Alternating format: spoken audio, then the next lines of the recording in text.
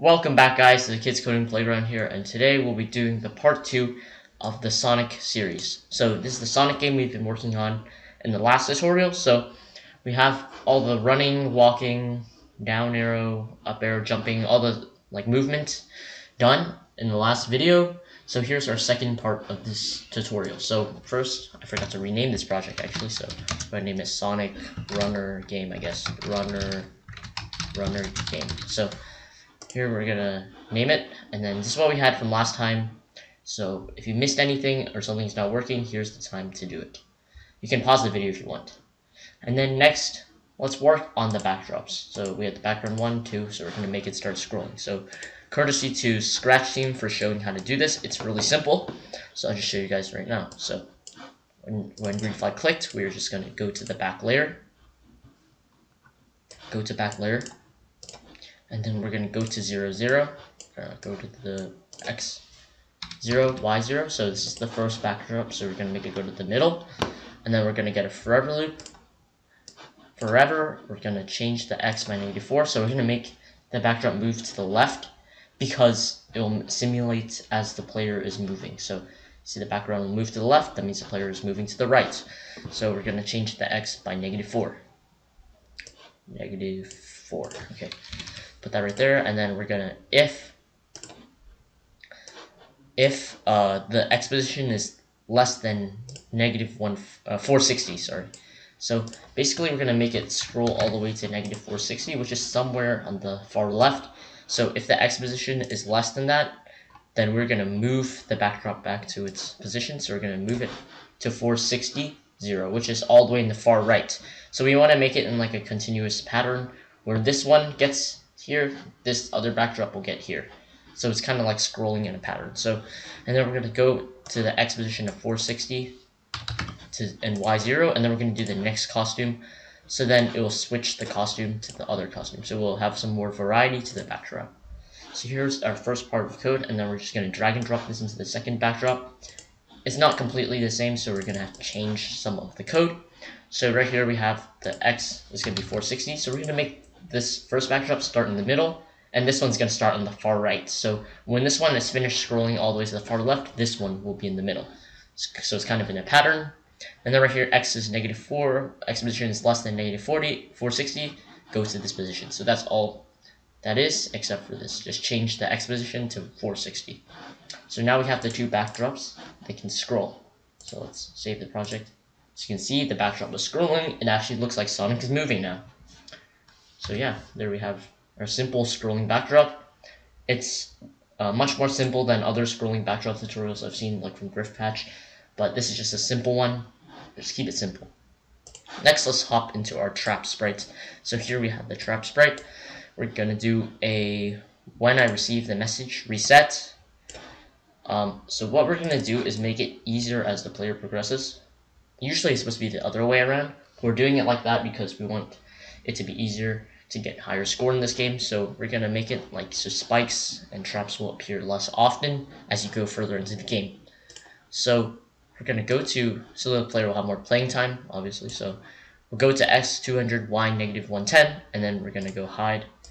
So in the beginning it's hide, and then forever loop, we're going to if else. So this is the part where we show the spikes. So if the score is greater than 100, so basically after it gets past 100, the spikes and traps will start showing less often. So score is greater than 100, then we'll wait. We're going to wait 5 to 8 seconds.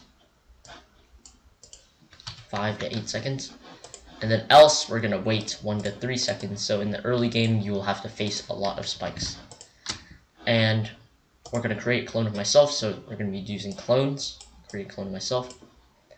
And then when I receive reset, we're going to delete this clone. So we're going to delete this clone. So we're going to delete all the previous clones before creating new ones. And then when I start as a clone right here, then we're going to show. And then we're going to switch costume to pick random 1 to 3. As you can see, we have 3 costumes. Let me put this code in, I'll show you. So 1 to 3, so inside here you can see we have the spike saw and the spike head. 3 costumes, so we're going to pick random which one to show up. And then we're going to repeat repeat until x position is less than negative 220, which is near the left. So we're going to do repeat until x position is less than negative 220. If it is, then we're going to change and we're going to change the x by negative 6. And then we're going to delete this clone when it gets to the edge. So we're doing negative 6 because you see the backdrop is scrolling by negative 4. So we have to do negative 6 or else the spikes and traps will not appear to move. So as you can see, if we put negative 2, it will not move at all. It will look like it's not moving at all. So you see, it's actually moving like towards you, but like really slow. So it doesn't look good at all. So we're going to have to do negative 6, which is more than what the backdrop is scrolling at. The backdrop is scrolling at negative 4, so we want to make it negative 6. So I'll show you guys now. So as you can see, the spikes are scrolling at a much faster rate and it looks much better. Okay, so now let's work on our bullet bill. So our bullet bill, the code is quite similar, except it's higher in the air and it'll probably move quicker. So we're just going to drag this code in, and then I'll switch it up a little. So we have the reset code. So right here, instead, we're going to go to the x214, y negative 25. So we're going to get 214, and the y is negative 25. So you can adjust your bullet bill accordingly to however high your Sonic is, because we want it to make the bullet bill hit Sonic if he's not ducking. So only if he's ducking, he'll avoid bullet bill. So here, this is the coordinate I got. And then right here, forever, we're going to get an if-then statement. So if score is greater than 100, we're going to pick a random. Let's do 2 to 5. I'm just going to do this number. I don't think I had this in my old game, but I think we'll just do 2 to 5. That sounds pretty reasonable. And then we're going to create a clone of myself. And then we're going to do when I receive reset, we're going to delete all the previous clones as well. So we're going to do that. And next we're going to do a when I start as clone, we are going to show the bullet bill, and then repeat until the x position is less than negative 220, same as the other one. So we're going to repeat until x is less than negative 220. So x position less than negative 220. Then we're going to change the x by negative 8. So you can see the traps are negative 6. This one is going to be negative 8 because we want to make the bullets go faster. So we're going to change the x by negative 8. And then next we're going to delete this clone. And there we have all our code for the bullet bill. So let's save it. I'll show you. So right here we have the traps. Let's wait for the bullet bill. Yeah, so sometimes like you see the trap and the bullet bill come at the same time. There's not really any way you can like prevent that from happening besides making the traps show less and the bullets show more. There probably is a way, but like we just have to think about it. So this game definitely needs like some fine tuning, but if you can do that, this game would work really well. So I'll show you guys the bullet bill. So jump over this. Show you guys a duck under it. Oh no, I died from it. But like basically the point is that you're supposed to duck under the bullet bill. As you can see, you don't get killed by the bullet bill if you duck. But in theory, if you like just stay like this, a bullet bill should be able to kill you. And sometimes another bug in this game is like when you die, you know how you spawn, you'll instantly be able to jump up there. That's not really much of a problem, but you can fix it by maybe putting a little delay. Okay, so I guess that's pretty much it for the bullet bill. I just want to show you guys that to make sure that you die if you don't duck. So yeah, so you die, you lose all your score. So your score like goes back to 0 if you die in this game. Okay, so next let's go to the ring. So inside our ring, we're going to, when I receive the message reset, we can just drag and drop this code in. And in here, we're just going to change some of the positions. X is going to be 200. Y, we're going to 85. We're going to hide it forever. We're not even going to do the score thing. We're just going to put this in. And then we're going to do 5 to 8. How about that? 5 to 8 seconds. It's not as common, but these will give you 500 score if you're able to collect them. Then wait until when I receive reset, we're going to delete this clone.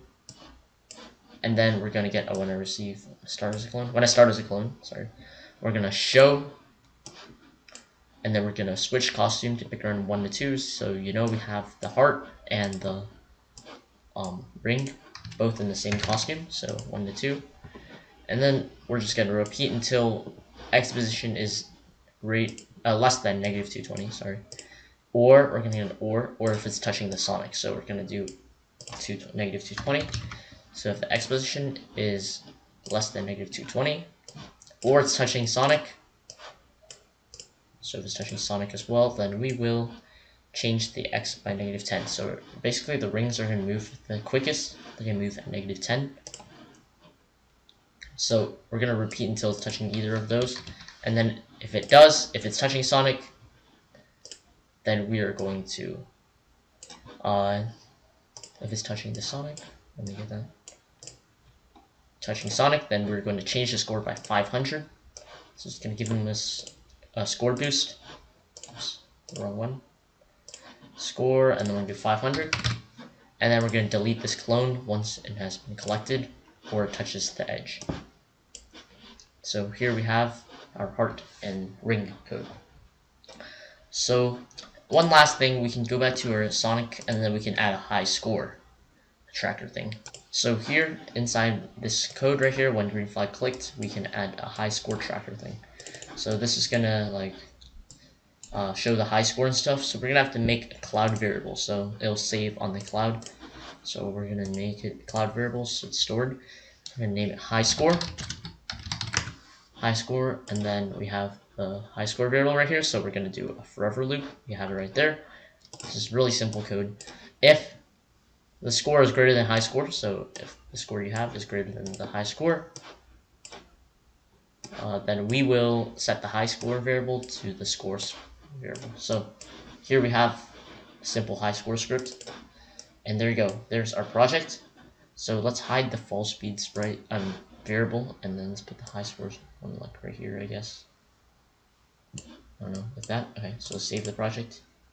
Now let's just demonstrate it. So jump. You can jump over the obstacles. Duck. It works. So you see the score is increasing with the high score because it's the only score we have. Ducking under the bullet bills. We're pretty lucky with the amount of spawns we're having. We're not having too much. Oh, there. So now we're dead.